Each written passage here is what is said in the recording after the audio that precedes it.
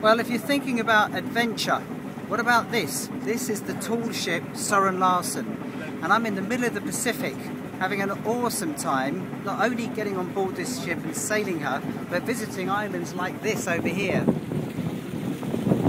Pacific islands and places that you'd never ever normally be able to get to because they're just too difficult, too expensive, but this ship goes to them all. And what makes it special, it is an adventure, because at the end of the day you have a go on the helm, you have a go at putting the rigging up. You don't have to, by the way, you can chill out if you want. Even that bell, if you heard it ringing, is something that you can get involved in because you actually do the watches. Stress, you don't have to if you don't want to, but I do. Having said that, I went up the rigging the other day and didn't quite like it, so I thought I'll stay down on the deck.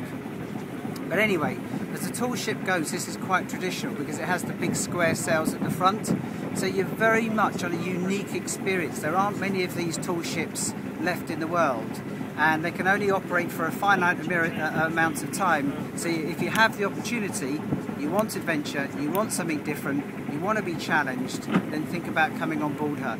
You know, the sea conditions change, and that's what makes it quite, you know, unique, if you like. And you have a mixture of sun and idyllic settings like this, but then other times you're sort of out in the middle of the ocean. But either way, it's awesome. So check out sorenlarsen.com, or if you'd like to see our experiences, go to bigearth.com. But either way, come on board.